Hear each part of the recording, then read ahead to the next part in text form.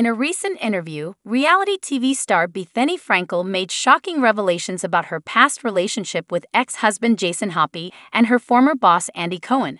Bethenny, known for her candid nature, didn't hold back when discussing her marriage and its aftermath. During the interview, Bethenny claimed that Andy Cohen, the executive producer of The Real Housewives of New York City, encouraged her to marry Jason Hoppy. She described it as the worst idea in history and blamed Andy for giving her misguided advice. Bethenny and Jason's marriage was highly publicized, with their wedding being featured on the reality show. However, their relationship quickly soured, leading to a tumultuous divorce and a prolonged custody battle over their daughter Brynn. The reality star went on to share that her marriage to Jason was a mistake from the beginning, and she felt pressured into it due to the show's storyline. She expressed regret over not following her instincts and making the decision to marry in the first place. Bethenny's candid statements caused a stir among fans and media outlets, with many discussing the dynamics of reality TV and the potential influence of producers on the show's participants. Andy Cohen, in response to the claims, has not publicly commented on the matter.